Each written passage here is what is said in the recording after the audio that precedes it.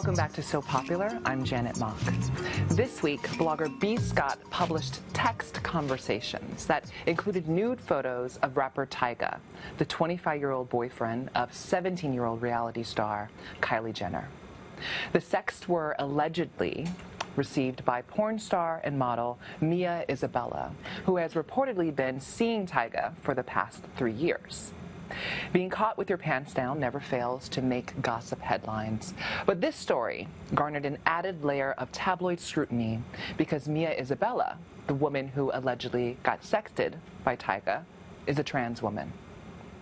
Through his lawyer, Tyga denies having engaged in an affair with Isabella or sending her the photos, which he does confirm are in fact authentic, telling TMZ that the allegations that Tyga sent the photos to Isabella are false and socially irresponsible during a time when many Americans are celebrating equality.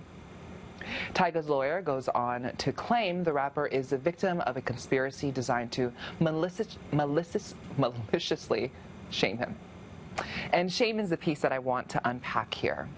This story hit the internet with the intent to shame Tyga. There's the nude piece, the affair piece, and of course, the being caught with a trans woman piece. Tyga is the latest in a long line of famous men who have reportedly desired the bodies of trans women, bodies that our culture have deemed illegitimate, unnatural, and fake. And because we do not view trans women as real women, the heterosexual cisgendered men who are entangled with and attracted to trans women are checked as not real men because they desire bodies that are deemed illegitimate. Eddie Murphy, Hank Baskett, Casper Smart, and Mr. C are just a few of the public men who've been allegedly involved in secret interactions with trans women. And Tyga is not the first hip-hop celebrity to share headlines with a trans woman. Just 2 years ago, New York radio DJ Mr. C was secretly filmed on camera soliciting sex from a person he perceived to be a trans woman. It led him to briefly resign from his job at a New York radio station and tearfully open up on air about his sexual attraction to trans women. It was a pivotal moment for hip-hop, a culture where realness equates to hypermasculinity and heteronormativity. Yet it did little to unpack the harmful misconceptions that continue to plague men who desire trans women.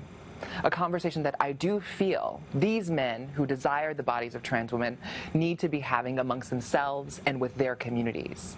I am not invested in defending and or making excuses for the millions of men who desire trans women's bodies in secret, either on the web, via affairs and flings, or through sex work. I am invested in what this public shaming does to the women who are kept in the dark, who are made to feel they are unworthy of love and acknowledgement, who are made to feel as if they are only deserving of ridicule, harassment, and violence.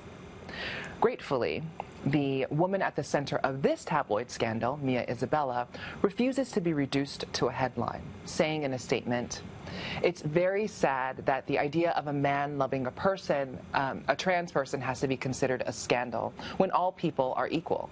Love always wins, doesn't it? I live in a world in my mind where everything is a fairy tale of love." She continued, "Are we not all equal? Am I not an American with the right to love and live as I choose with whomever I choose? If a celebrated man loves a transgender woman, or possibly did, that's news? It shouldn't be news. It should be normal for anyone and everyone to be allowed to love who they choose."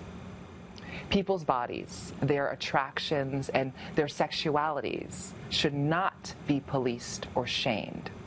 There are many kinds of women as there are many kinds of men who desire many kinds of women. And guess what?